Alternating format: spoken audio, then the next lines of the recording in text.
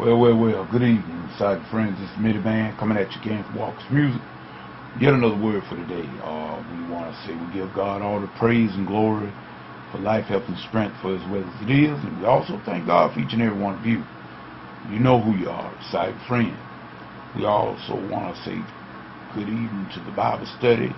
We wanted to say that we apologize for the Bible study this week. Midiman, on Tuesday night, I had to travel to Columbus, Georgia for engagement with my former church family, and he had to do a revival. Our pastor, Stephanie Walton, had to do a preaching and a revival up there, and I ended up going up there with them on this particular engagement. And then on Thursday night, I got the notification from Blog Talk that the lines were all messed up, and so I want to apologize to the Bible study for having to miss. But one of them, well, neither one. You always could say I could not help it or I could, but nevertheless, things that are out of your hand, you cannot. So in other words, we're just going to say that if the Lord will, we will be returned on next week. I just came, as the title of my video say here, just Midiman, I remember 9/11. And for those of you, I'm quite sure if you're from the United States, you know exactly what 9/11 means. But just for those that may not, it's the time when it was on September 11th in 2001, I should say, that that horrible event that forever changed the way America live, our way of life, if we ever changed it, happened. The terrorist attack on the Twin Towers, the World Trade Center in New York City. And we just want to say that from all of the hurt and the pain, a lot of people lost their lives on that particular day. Matter of fact, we just didn't only have an attack on the trade centers alone. It was an attack on the Pentagon as well. And according to sources, they say even a third plane was on the way to the nation's capital. Some said it had targeted the White House. I'm not for certain, but they were making a statement, and they made a very loud statement. But nevertheless, some 14 years later, we still stand. We still stand. And I want to say that I never will forget that Tuesday. I can tell you exactly what I was doing on that particular Tuesday. I was standing in the middle of the doorway between the kitchen and my living room up there, watching it as it happened live on the news. And there was a bulletin and everything. I mean, it had the airwaves were just loaded. Did nobody understand? Did nobody know what was going on? Everybody was looking for answers and whatnot. So I just want to say, people, that that really hurted me to a great deal to see an attack like that on our land. Being a veteran, I felt all kinds of emotion that morning. I felt all kinds of emotions that morning, and I'm not going to sit here and tell you that they were all happy thoughts, because they wasn't. To be honest with you, I believe on that Tuesday morning, I got very angry. I mean, very, very angry. And we'll just leave it at that. And I saw that the kind of terrorism that attacked people that had no kind of heart than to do something that terrible. The loss of lives. It didn't have any regard for human life at all. And nevertheless, Jesus said that we must love. We must love. And I'm not going to sit here and tell you no different. The love of God is mostly needed in every situation. I know that. But people, I did not feel any love in that morning. No, I didn't. Not one of those individuals that had any kind of hand in that deal that morning. No, Midiman didn't have no love for not one. I'm just being honest. But nevertheless, 14 years later, we are still standing.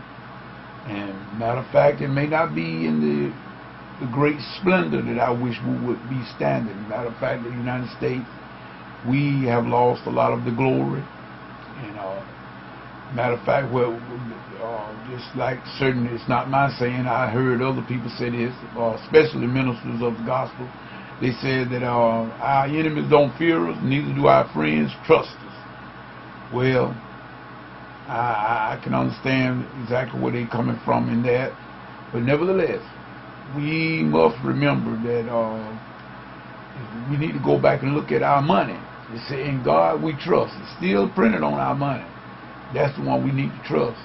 That's the one we need to put our trust back in. And as far as all the other stuff that's going on, all the disrespect toward God, in my opinion, in other words, because I did read, I can read, and I know what God has said, and it's stated in His Word. Only thing I can say is that to all the people that defies God's Word, God will come. We'll call ourselves coming against God, but God is not angry toward that much in respect of a lot of people saying it, because first of all, God is sovereign. And we are too small in God's eyes for Him to get mad at something that we do. I'm not going to say God is mad, but I will say that as long as we go against the grain of God's Word, that we are not going to receive the blessing that we once have received from God. I don't believe that. And I'm not saying that God is not gracious, because God is gracious. God is gracious, and His grace is sufficient. Matter of fact, Jesus is grace and truth, and I know He never gives up on us per se, because Jesus died while we were yet sinners. So what Midiman is just saying is, I remember 9/11, and I want us to never forget what can happen.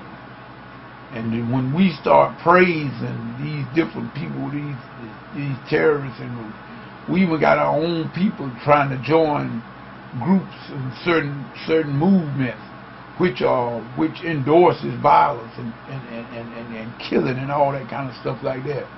People, you need to take another look at that. Remember, before if you are an American, and which I am, I tell people say, well, Midiman, you African American. No, I am American.